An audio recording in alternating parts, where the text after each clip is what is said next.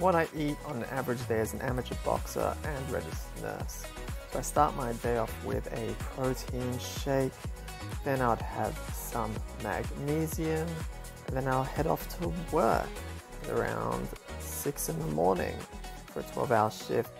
Then around 11 o'clock I'll have my lunch, which is just leftovers from dinner, and then around 4 o'clock I'll have another snack and another coffee.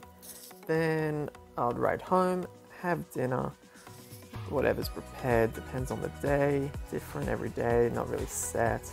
Then I'll do either some strength training or boxing or Muay Thai.